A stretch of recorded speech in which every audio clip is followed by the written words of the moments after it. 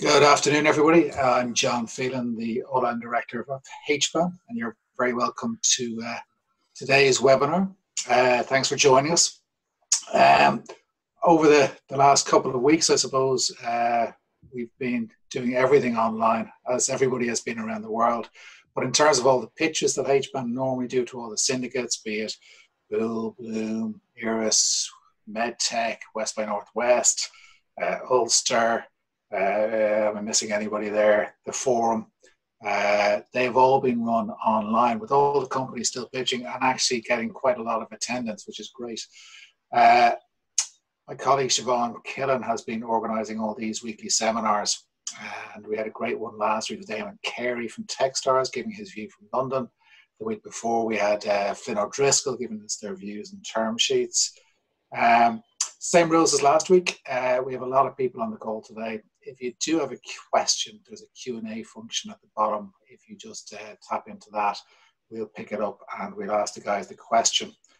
Today, the theme is investing during COVID-19, a view from the Valley.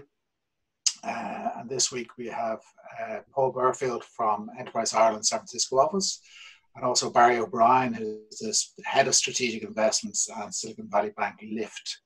So two guys who are at the core and the coal face of investing in early stage startups in the Valley. And we see a lot of stuff here, obviously, but it's really interesting to hear what's going on around the world and really interesting to hear what Paul and Barry have to say. So without further ado, I'm just going to go over to Paul and Barry. And maybe the quickest and the easiest thing is for you guys to give us a quick background to yourselves, where you're coming from, how you ended up where you are. And then we'll just go into what you're seeing globally, locally in the Valley. Paul, maybe go with you first. Sure, thanks, John. Morning / afternoon, everybody. Paul Burfield, head of InterTradeIreland for the West Coast. Been in the Valley since September 14 and moved here from Sydney in Australia, where I was running our Australia and New Zealand offices for InterTradeIreland, and prior to that into the UK. Since September 14, I've been predominantly sort of focused on managing our investor relationships across the Valley and advising our portfolio companies and early stage Irish companies on how to raise money here or how to try and raise money here. It's an intricate sort of organization and system out here. So we've seen a lot over the years in terms of investor sentiment, and nothing more interesting than the last sort of month or 6 weeks. And hey everyone, I'm Barry O'Brien. I'm from Lucan in Dublin. I arrived in San Francisco in 2008. Before I joined the bank, I was an officer in the Foreign Service and ended up being posted here as the Deputy Head of Mission at the Consulate, and did that for about 4.5 years. And in that time, I came in contact with Silicon Valley Bank, and the government, through ISIF, ended up becoming a significant LP in SB Capital, which is the venture arm of the bank. And they also decided, and I also ended up joining the bank, where initially I ran what we call our corporate venture capital business. So our global relationships with the investment arms of the Fortune 500. So my big clients would be like Google Ventures, Salesforce, BMW, Intel, and guys like that. And then last year I transitioned out of that job and joined SB Capital, where I'm the head of strategic investment, and I'm also the head of a program called SB Lift, which is where we help emerging managers of sub $150 million funds engage with LPs globally through the bank's network. SB Capital is about 6 billion AUM, predominantly fund of funds. About 80% of our money is in fund of funds. We are the significant LP in most of the brand name VCs that people would know: Sequoia, NEA, Andreessen, Greylock, Redpoint. And then we're also the bank. For those of you who don't know much about Silicon Valley Bank, the bank is the bank to the innovation economy. Today, we bank about 70% of all the VC in the United States, and we bank well over half all the VC-backed startups in the US. We're a commercial bank, we're not an investment bank. So our job is to sit in between those two worlds and try and help them meet each other and then grow value from there. Despite our name, we are a global bank. We have 32 offices across the US, a full bank in Canada. We have over 200 people in London. I helped open an office in Dublin. We also have offices in Copenhagen. We have a full bank in Germany. We have offices in Israel, and we have offices in India. And we're one of 2 American banks licensed to RMB and dollars operational in China. There's some phenomenal background from both of you. Thanks. sure, between the macro view of the world that you see between all that stuff, but also the local practicalities of what's happening on the ground. Just to share those over the next 45, 60 minutes, that'd be great. So really looking forward to that. I suppose just, Paul, maybe on the global scale, what are you seeing at the moment? Yeah, globally, we're seeing a ridiculous use of the word unprecedented to start, and we'll probably use that a lot during this session to get that out there. But no question, we're entering a global recession. World GDP will be down sort of 2% or slightly higher this year. It's from the US perspective, we'll be down somewhere between 3.5% to 4%. We've had 26 million people sign on for unemployment in the last 4 weeks, which will translate to an unemployment rate across the US of somewhere between 15 and 20%. And across Bay Area tech companies alone, there's been 20,000 furloughs or layoffs in the last 4 weeks across 200 companies. So, and we see this continuing. So it's not a particularly rosy picture globally, and it's not a particularly rosy picture across the United States either. Very good. Barry, I mean, you have a bigger macro view, having dealt with all those large corporate VCs. Are you hearing anything that you can share with us there? I think here in the States, as a bank with the PPP program, it's been hard to think about anything else besides that recently. Maybe for the benefit of everybody here, Barry, do you want to just quickly explain what the PPP program is and what it does? Payment Protection Program, which is the US federal government's basic rescue deal. So when you hear that Donald Trump has signed executive orders for billions of dollars for the economy, how it actually arrives in American company hands is called the PPP, Payment Protection Program, which is administered through an agency called the SBA, the Small Business Association, or administration rather, which wouldn't be entirely dissimilar to Ireland, much bigger US federal scale. But we as a bank, we're not a particularly big bank, but we did 3,800 loans for 2.25 billion in 10 days. So that's reasonable size now, Barry. It is federal government funds. We didn't have that function in the bank, though we were accredited a lender for SBA. We hadn't done an SBA since 1993. So to use Paul's word of unprecedented, the word that we keep hearing around the place is black swan. It's a black swan event. But that function didn't exist in the bank. So we had to stand up that entire 200-person division and do those loans in 10 days.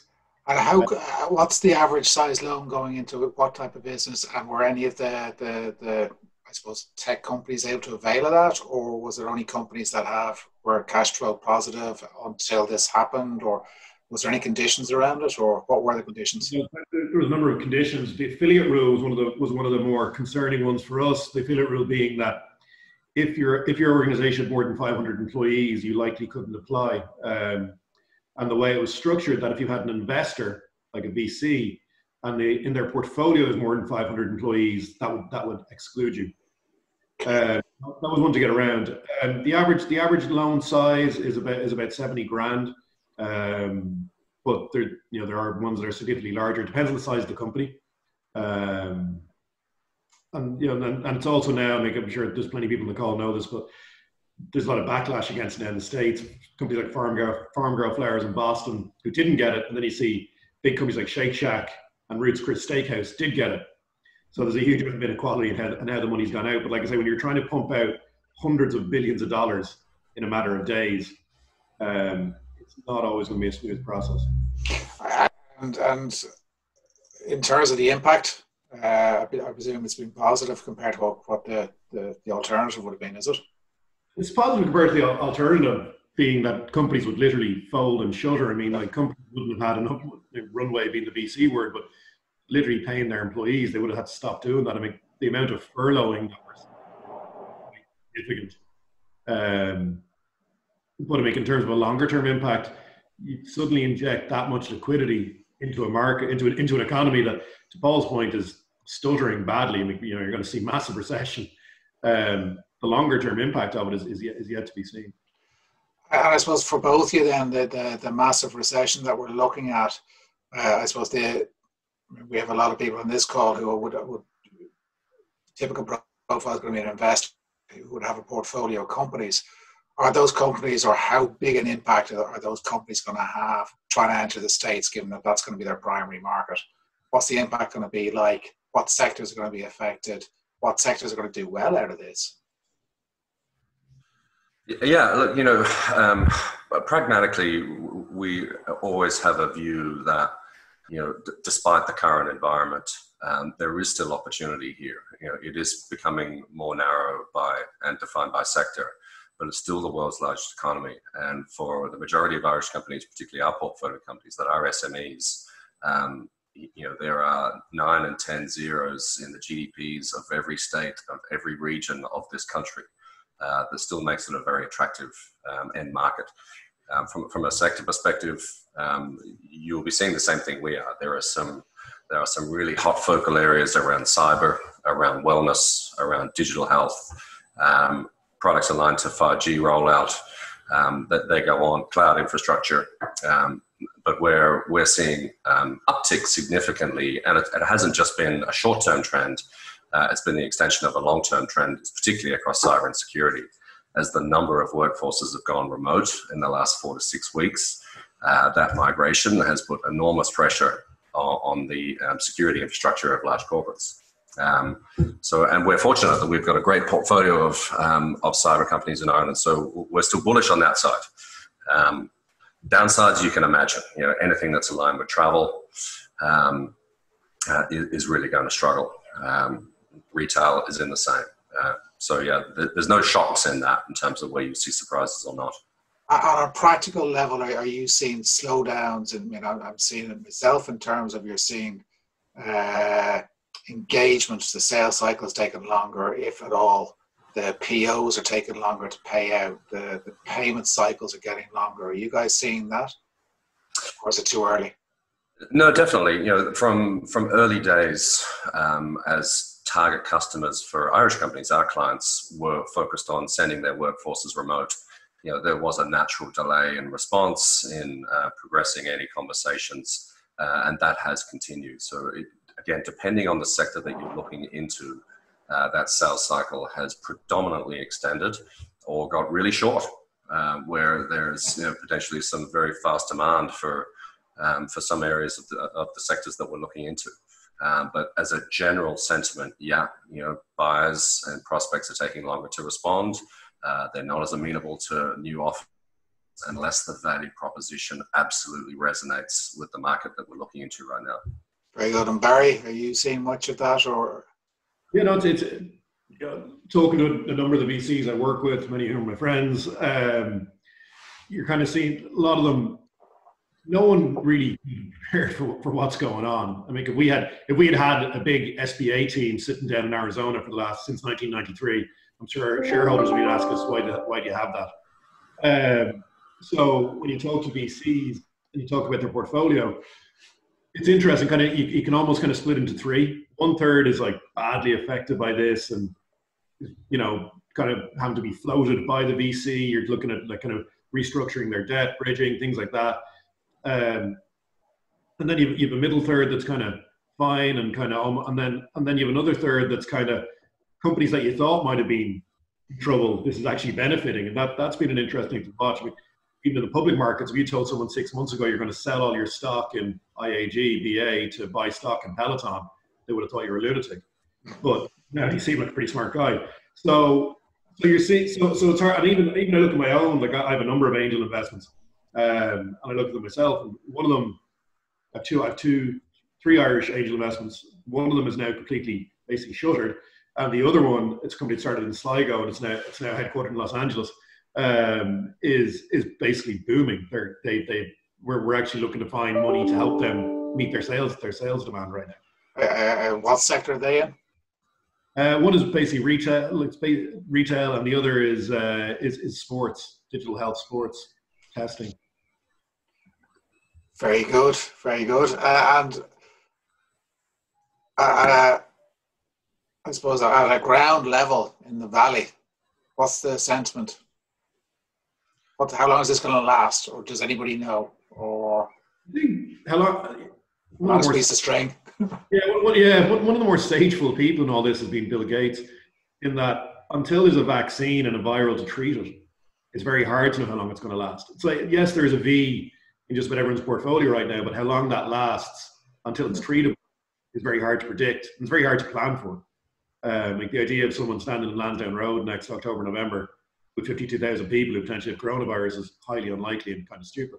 So normality returning to the economy is hard to do until we have that. There's been some really interesting indicators. Microsoft led with this and said they would not hold any external events or internal meetings of more than 50 people until July 2021. Facebook jumped on that bandwagon. So initially our thought was, Microsoft, that's genius. You're just pushing everybody to your remote working platforms. Fair play. Yeah, big call early. But that sentiment is flowing through. So we could see a couple of ways going here until we don't necessarily expect the majority of big tech across Bay Area to be, back in the office, at least through the summer. In fact, the early sort of signpost from them is that they're not necessarily asking their workforces to come back if they don't feel comfortable at all. So they're setting up for what is a new normality of this remote environment. And that is going to downstream into some really interesting variables for product and service plays across new industries. So it will be fascinating to look forward in the next sort of 6 to 12 months, really, and see how this plays out. Yeah, and in terms of deals, are you guys seeing any deals closing out? I mean, is there what's the deal closure rate like at the moment, or in the last 6 to 12 weeks? I brought a deal to my investment committee yesterday, so we're definitely doing them. Okay. Well, yes, it might be technology that or areas that are suddenly hotter than they were, and how people do things in the future is going to change. They're definitely deals are being done. I was going to say, are they bridging rounds just to keep the doors open, or are they actually investments for growth? No, this is a growth VC I've done deals with before. Brought us into it, and I presented to the IC yesterday. So, but I think on the whole, VCs have been triaging their portfolios for the last 4 or 5 weeks, and assessing sort of along the 3 lines that Barry outlined. Dead, stable, and what do we do to pour fuel on this fire? And that's they're starting to look up now. They are taking meetings.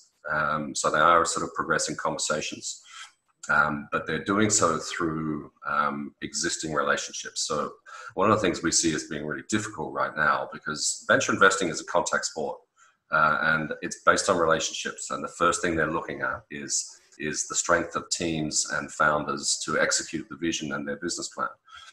And it's really hard to create that rapport, as good as this medium is, from cold. So our concern for some of our portfolio companies that are looking to raise money here in the next 3 to 6 to 12 months that are from a standing start, it's going to be really difficult to build that sort of relationships if they don't exist already, or unless you are in that top 1%. That top 1% is always going to get funded. It's the bottom sort of 80 that are going to struggle.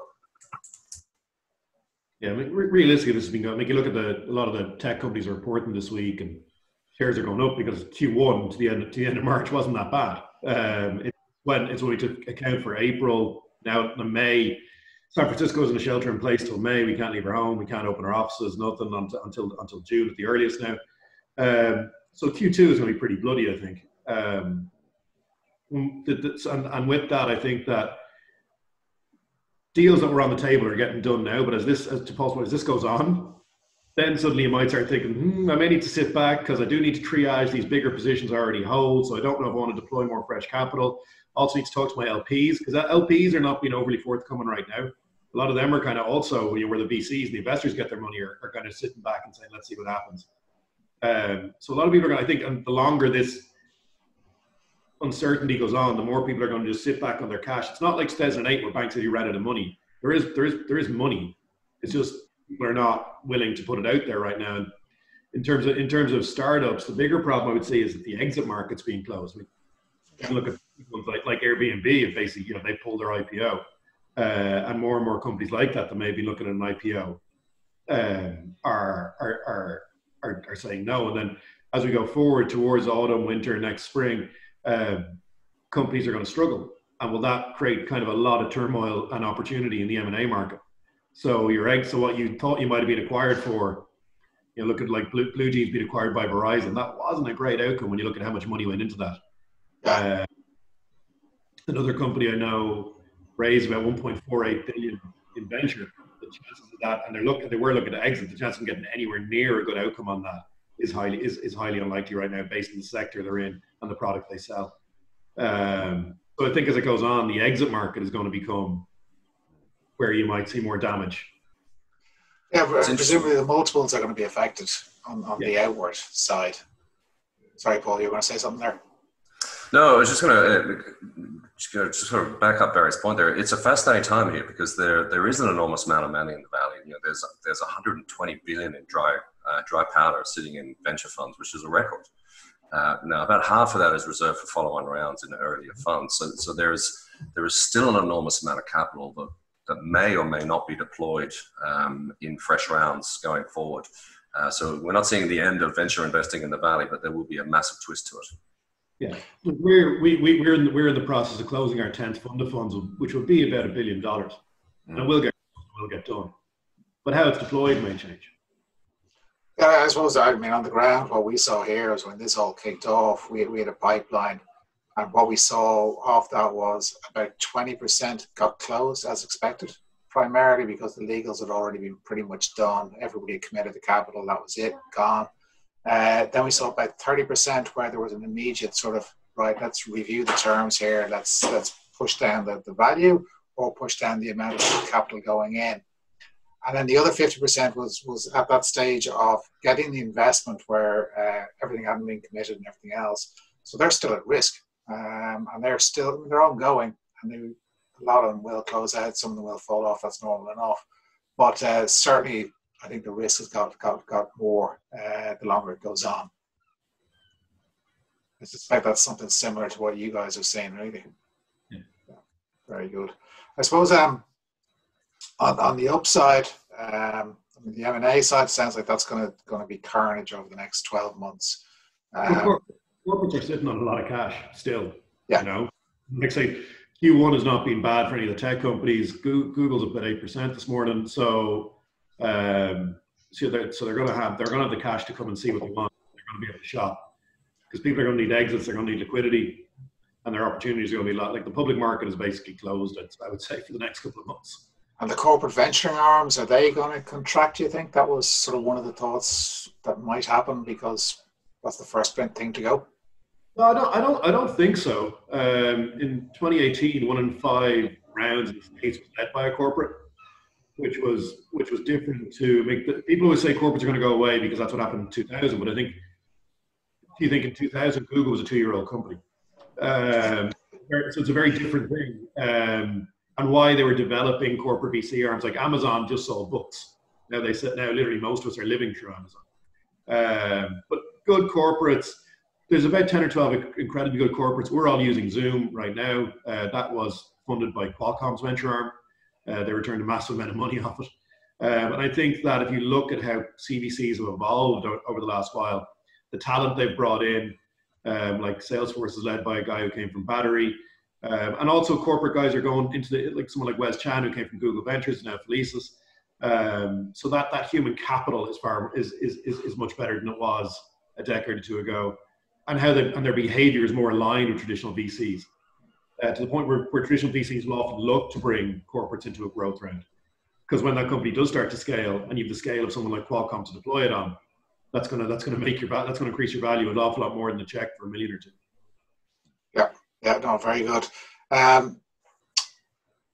suppose on the upside for companies that are possibly growing, is there much talent available now? Is there a lot more available? Yeah, from the outset, I mentioned that big tech has dropped off furlough at about 20,000 employees. So yes, talent. There has been a massive demand for talent across the valley in recent years. And it's become incredibly expensive. When you've got first-year computer science grads coming out and being paid 180 grand, you've got a problem. So that market will start to free up. And the advice we're providing companies is if you're in a good position and you can afford it, then grab it. So yeah, that dynamic will change. Very good. I see we have a question just here. If you just bear with me for a second. So it's an oldie but a goldie. In what circumstances do US funds, banks invest in non-US resident companies? And then in all caps, really. Any sort of thoughts on that? Yeah, I mean, the US, I mean, VC in general is controlled by the LPA, the Limited Partner Agreement. The Limited Partner Agreement often will preclude you from investing outside of this jurisdiction, for the logic being that if you have 90% of your fund invested in the US and you put a smaller amount of it outside of the US, venture is risky. 60% is going to fail on a good fund regardless. But if you have to then go into a foreign jurisdiction, a foreign tax jurisdiction, and a foreign currency to try and recover or recuperate, that adds OPEX to the fund that you necessarily don't need. And particularly if things go wrong and you are trying to recover, it becomes a headache you don't need. So unless the LPA is structured for such that it will invest outside the US, it's not that the VC doesn't want to do it. Oftentimes I've brought deals to VCs who would love to do it, who think it's a great deal. But if it's headquartered in Ireland or France or Spain or wherever it might be, they're just not allowed to. So what's the way around that? Do you set up a subsidiary in Delaware or something and do it like that? Is that the easiest? Yeah, you call Paul to the eye and he'll help us out. Yeah, I mean, it's a good question. And from our perspective of positioning Irish tech companies to venture investors across the Valley over the last few years, my message back to our companies is you just don't realize how hard it is to get money out of that channel. It just has to look perfect. And one of the more interesting stats I've seen in recent weeks was something that was released by PitchBook last week that detailed the median distance between the lead investor and the target company at early stage across California was 90 miles. Yeah. And that was up from 60 miles. So they're looking further afield by 30 miles, but that's the length of the valley, right? So we keep coming back to this old adage that if you're not here, you're not here. And for Irish companies that are looking to raise money from US investors, which we think is a very appropriate strategy at sort of Series A onwards, flipping up into Delaware Seas is a very appropriate action to take, and one that is absolutely required if you're going to get money from a traditional venture firm. We've historically liked the corporate ventures and the strategic guys because they have a different investment thesis, that they are quite happy to write checks into European companies and not require those sorts of Delaware Sea structures. But you know, the word that defines this place is it depends. You know, how sexy it is. And then in terms of Paul, I mean, just you get everybody coming at you from here all the time. What's your advice in terms of what stage do they need to be at? How much momentum do they need to have behind them? What kind of traction in the market? What size? What turnover? Monthlies, ARRs, annual ARRs? What's the profile of company that you were saying? If you don't have this, just don't come here. Yeah, so I mean, firstly, shout out to our own organisation and structure in Ireland, who are exceedingly good at deploying small amounts of early stage capital into Irish startups. Great stuff. And just a heads up there as well. They also fund or co-fund HBAN. So yeah, right. Doing great work. So we're InterTrade and I. Yeah, I got a load in there. Yeah, and it's not a hugely parochial view. It is my genuine view that Enterprise Ireland is instrumental in supporting early stage startups in Ireland, and I would always be pushing any company that's coming to us at pre-seed level to go back to Ireland and talk to us and yourselves and other early stage investors, and not attempt to raise seed capital outside of Ireland, or certainly not from the Valley, unless there is something just super exclusive about them. At Series A, my own view is if the United States is a key target market for you, which it genuinely is, and it is one in which you can achieve genuine scale without leaving its borders, then raising smart money from the US, particularly the West Coast, is an appropriate play. The difficulty at that point is there's 25 to 30,000 startup companies in the Valley who are all targeting the 3,000 VCs and the 1,500 corporate venture arms, and you just have to look perfect. So a lot of our advice and direction back to that portfolio is on messaging and deck preparation and structure, so that you don't make an error in that first approach. because our objective is to get you in front of those investors, not have them look at a deck that's a mess and kind of go, no, yeah, next, because they just don't need the deal flow. And I suppose, given the fact that we have so many investors on this call who have portfolios, what would you recommend to them in terms of their portfolio companies? When should they start looking out, if going out to the valley? It's never too early to start engaging investors on your plans. So as earlier the better, because to my earlier point, it's as much a relationship game as it is, the value proposition resonate. That has to happen. That's table stakes. But the more you can engage the ecosystem out here as early as possible, bring them on the journey with you is smart play. Very good. And Barry, any thoughts on that? Yeah, no, I'd absolutely agree, Paul. A guy I know back home, Bobby Healy, he's a good entrepreneur. He was a car trawler, now is Mana. And I've known Bobby a while, and Bobby was very smart. He started looking for contacts out here to come out and meet them and talk to them, see them, be at the right events, be at the right things. And that's a very smart way of doing it and building, because Paul's earlier comment, this is the contact sport. I mean, it is. It's not like the public markets. It's all private markets, private information. You think about it, like I always say, the cheapest thing a VC can give you is their money, because that's what they have to give you. That's kind of why they're in the equation.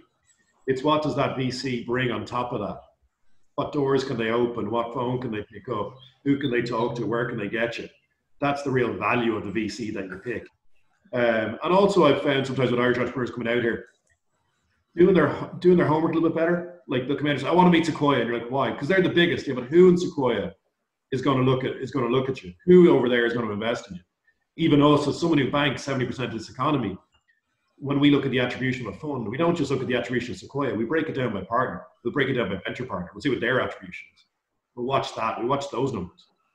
So it's picking the right fit and doing that homework. But Paul's point is spot on about seed is, if you can't get the seed money in Ireland, you're probably not going to get it out here. Yeah, and it's something that we say to everybody. We hear it all the time. We'll just go to the valley, get the money. Said, listen, you can do that. You're back here in 12 months' time, and you'll have achieved nothing. And the other point is, if you're a seed stage company and you're going to come out here, that's the cost of coming out here. Rent here is still well over $3,000 a month for a one-bed apartment. Yeah. As opposed to, things are not cheap here. So you're going to burn whatever little bit of capital you have on a fishing trip that you're probably not coming back for anything with. Yeah, so it's how to do it smart. Yeah. And do your homework. But on just Barry's point there is bang on in terms of one of the things we covet more about our relationships with venture investors here is less about their money, because we know how difficult that is to obtain, and it's all about their knowledge. The average partner is looking at somewhere between 2,000 and 5,000 deals a year and is investing in less than 1% of those. There is nothing they don't know about the dynamics that are driving the verticals in which they're putting money into. And that is super valuable information for any of our early stage companies to test out what their value proposition is and where they're trying to place it. So we love that ecosystem for their knowledge as much as their cash. Excellent. I've just got a couple of more questions here. Do startups want to see Trump or Biden post-November? You don't have to answer that one. How is the investment behavior of Silicon Valley business angels changing in the crisis, and are they responding differently to the VCs? Is there a different culture there? I think that if you look at angels more broadly, the public markets have tanked so bad here that their personal liquidity positions have taken a hit in the last month or two, that oftentimes you may have sold a public position to invest in a private position. That's not possible right now. So has the angel behavior changed? They're not really. I'm not seeing too many. Like, I'm not normally, you kind of get phone calls from guys, saying, "Hey, look, there's a deal here. Do you want to look at it with me?" I haven't had one of those phone calls in about 5 or 6 weeks. Okay. Yeah, angels are interesting. I think over the last couple of years, we saw the angels and angel networks start to lift their eyes outside of the US to get in earlier to better quality deals, which we were a bit excited about, that we might be able to create some early stage collaboration with some of the angel networks here. We haven't had any sort of feedback to that in the last sort of 4 to 6 weeks. I think Barry's right. A lot of those guys are going to sit back and take a different view on their positions. Very good. Is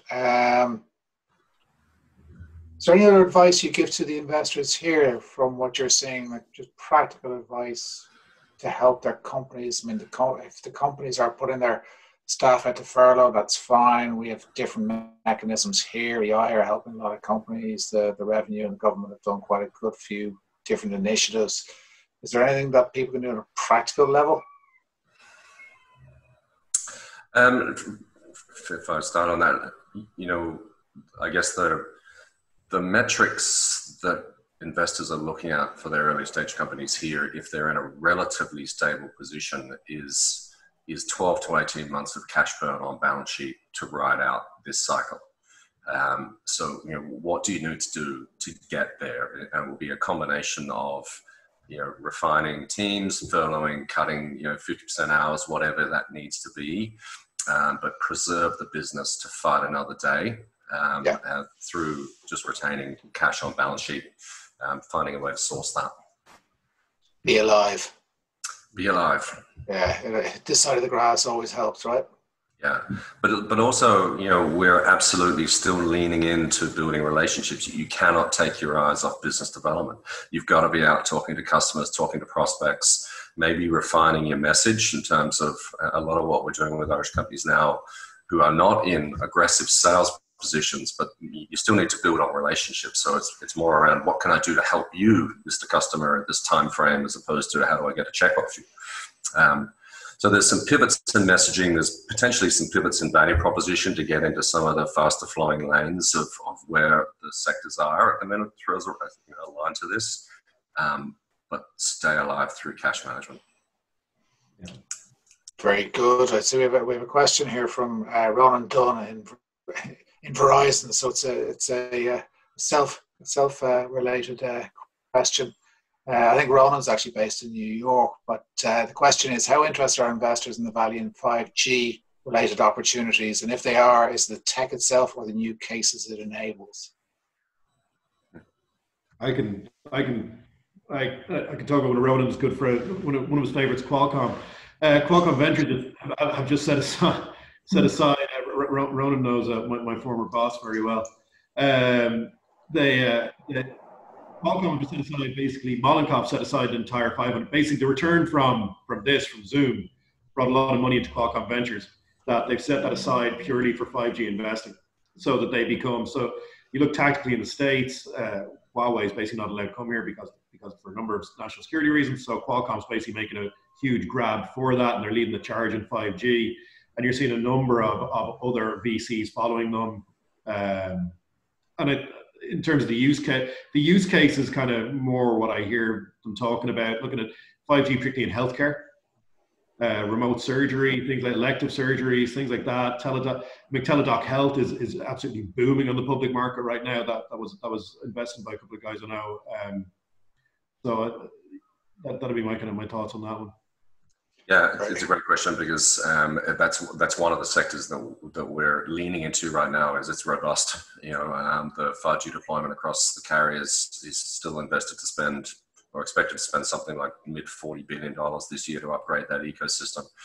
And a lot of it is wireless antennas and sort of the last mile of connectivity in regional areas and the services that overlay that. So when we're looking at some of our companies like Towerglass and Alpha Wireless, these guys are doing well, and that's an exciting area for us this year. Excellent, and we know both companies well, so good to hear they're doing great out there. Yeah. I have another question here now. It's from John Collins, who is in the travel sector himself. So is travel tech mobility specifically high risk or good opportunity at the moment? Is that one of those? It depends. Yeah, I mean, I kind of like some of the travel tech stocks right now in terms of their valuations. IAG at sub 200 has got to be a buy. Right. Yeah. Yeah. From an investment perspective, it's hard to look at that sector with a degree of excitement unless you're looking at something that's highly discounted. Yeah, I don't know, Barry, any thoughts on that? Yeah, cheers. Catch the old hospital pass there. I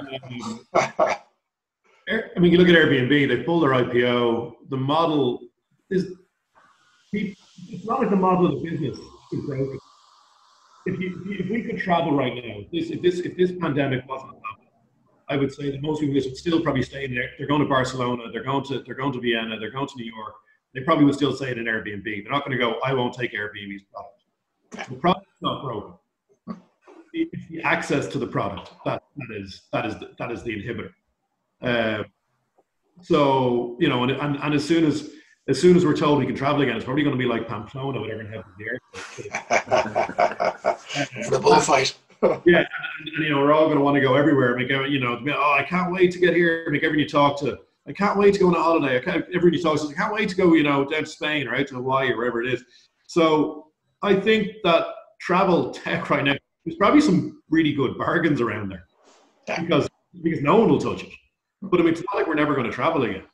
So you might buy in now. It might be a pretty bumpy ride for a while. You may have to look at your investment for a bit. But longer term, the chances of me not staying in an Airbnb is pretty remote. Yeah, but if you invest now, it might just be a case of cash flow in the business till it all comes back.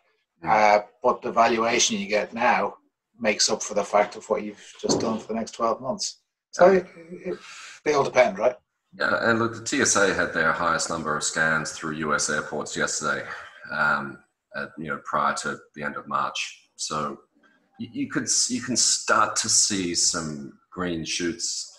And Barry's right. The user sentiment is there. We can't wait to get out and start doing it again. So, you know, if there is a sector that might V-shape in its recovery, that could be one. I mean, one thing that I think would be interesting here in the States, if we're in lockdown now till June, if that goes on, the idea of Americans being locked up for the 4th of July will be a very interesting thing to watch. And, you know, yeah, I'd like to see it up in Michigan there. Like, you know, to your, you know, the lakes in Michigan, that kind of stuff. I mean, to your earlier question about is it Trump or Biden, right now, I'd say it's a coin toss between them. Yeah. You know, people think, oh, you know, everyone, but you go to a lot of, like, I got a master's degree at a university in Indiana, and you go and you like that's the heart. That's where Mike Pence was governor. That's the heartland of America. States like that, people, you know, those kind of MAGA principles are still pretty strong. And if you start, you know, keeping them locked up for the 4th of July in states like Michigan, that's going to be an interesting time in the States. Yeah. This conversation could go really wrong, so I'm not even going to go there. I suppose, I mean, listen, the November presidential elections is going to feed into all of this as well, in terms of the economy, in terms of how much cash is going to be, liquidity is going to be pumped into the economy to keep the small businesses going, keep people employed. Is there a sense that there's going to be more cash deployed? Look, when you look over the last few weeks, you know, what the market has looked for is sentiment from both the Fed and some sense of where this virus is going. The Fed has come out very strongly saying that we will do whatever it takes to get this economy back on track, which has been received very positively by markets. The virus has taken some twists and turns, but there is, and we don't know where that's going, but there is a sense that, you know, we might be coming out the right side of this. That's why markets have started to recover in the last week, and we've seen some upticks. I think if either of those two things start to reverse, i.e. if we don't continue to get strong sentiment from the Fed, that there will be coming iterations of tranches, you know, that'll spook markets. And if the virus does something different, we see a number of reinfections and we go back into lockdown, then that will do the same. So really hard to tell. Barry, do you have any thoughts on that, or similar sentiments? In terms of November specifically, or? Yeah, just in terms of between now and November. I mean, I presume Trump's going to look for a pump more cash in just to give a bump to his like the PPP program we were talking about earlier. Mnuchin just announced a second wave of that coming in of the 320 billion. What that does for inflation and things is going to be hard to tell. But this president doesn't have an operating economy. It's basically it's the strongest suit he has, so he needs it. He's elected Republican, he's everything, all that. You look at companies like Ford announced a $2 billion loss in Q1. Big American manufacturer. But when you go to somewhere like Detroit and you see that the supply chain of that company, it's all the smaller companies around Detroit and cities like Lansing, where you saw all those protests, or South Bend in Indiana, that are supplying them, and they're dependent on those companies. So if companies like Ford keep losing money, those supplier companies start shutting down.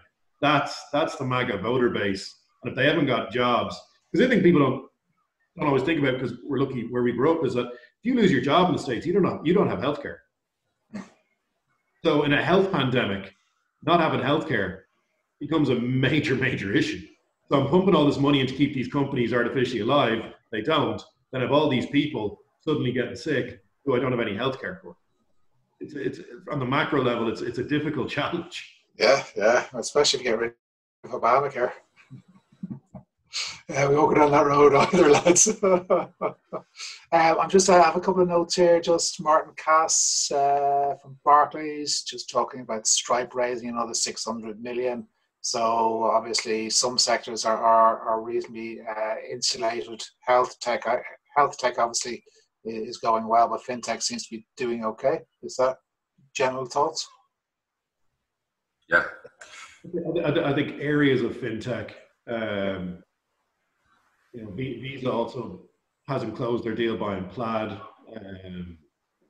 There's areas around it. Amex took a beat and their stock is coming back. That Stripe deal, we've a big multifaceted partnership with Stripe, and that deal was done kind of before a lot of this started to take off. And that kind of insight is always really interesting to hear the reality of the stories rather than what you always read in the papers. So it's good to hear that. So somebody's asked about are VCs interested in data analytics companies. I'm assuming the answer is yes. It depends what sector, but unless a lot of good VCs came from that world. Look at someone like Reid Hoffman at Greylock, founded LinkedIn. Yeah, absolutely, he'd be interested in that. Mm-hmm. Yeah, we're in that sort of correlation with fintech. A lot of our data analytics companies are targeting financial services, and they're getting good runway in conversations with that. So yeah, big data and data analytics companies are positive. AI has been tracking up in terms of deal flow for a year, and will continue to do so. Digital health, very strong. Although difficult, very difficult to disrupt that ecosystem. But still very positive. And a question here from Faye Walsh-Driard. She's apologising because she can't hide her impact bias. Are there any sense that any of the investments are shifting towards social environmental impacts, or is there any sort of thoughts on that? I'm not personally seeing that, but if I flex on social into sort of wellness, if we're going that far into social, yeah, absolutely. Where there, as a result of workforces being shifted to remote, there has been a significant investment by large corporates to invest in their staff's mental health and well-being. So that's downstreaming into tech companies that offer solutions in that space, but that's as far as we've looked.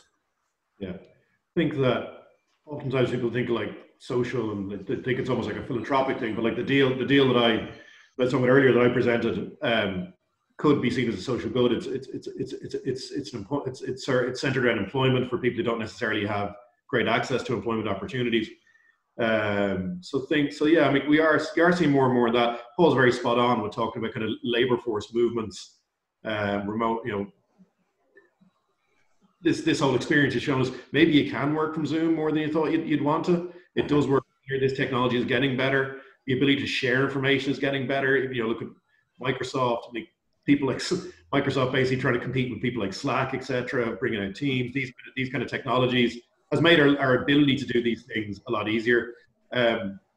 Also creates, secure. That also brings a lot of security into the issue, particularly for someone like us who works in a bank.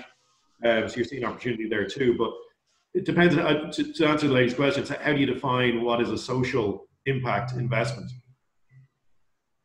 Yeah, I suppose there's many different shades on that. But ultimately, I think, and to be fair, Faye, we've always said it has to be the double impact at least, or double bottom line, or treble bottom line. Yeah, the other in terms of social that we've seen, we've dipped our toe in a bit is education technology. Okay. And education accessibility, these kinds of things. So because if that is, I would consider that in a social impact, but yeah. And also to Paul's point about you look at investments like CAM, your mental health, companies buying that more and more for their employees, taking care of. Like a big thing for us as a company is looking at our employees. We've just over 3,000 employees now, and we're all suddenly working remotely, which puts huge strain on the business, on the company. We're not designed to do this. We're not meant to do this in terms of how we've been conditioned to work. So what does that do for our employees' mental welfare? None of their kids' schools are open, so now they're at home homeschooling them. They're looking at their childcare issues. What can we do to help that? And we are looking at more and more technologies that can assist with that. Yeah, and those kind of things throw up huge opportunities as well. Yeah. So I think there's going to be new opportunities coming down the track in the next 6, 9, 12 months as that new normal sets in. It's going to be a really fascinating time, I think. On the flip side, John, actually, we've seen it across the Bay Area, the emergence of smaller funds operating in niche areas, and social is one of those. Female entrepreneurship is another, and marginal communities is another. There's a whole heap of these now. They're all small cap funds, and it's conceivable to suggest that their access to capital is going to be placed under higher pressure throughout the next 3 to 6 months, where some of those may not survive, where it's great to be investing socially, but does this value proposition stand up to market scrutiny, and is it going to scale, and all of those typical things. So there's swings and roundabouts in that as well, I think. Very good. Listen, guys, thanks for answering that. Is there any last sort of bits of advice you might give to the investors here in Ireland or Europe? Very interesting stuff. Keep smiling.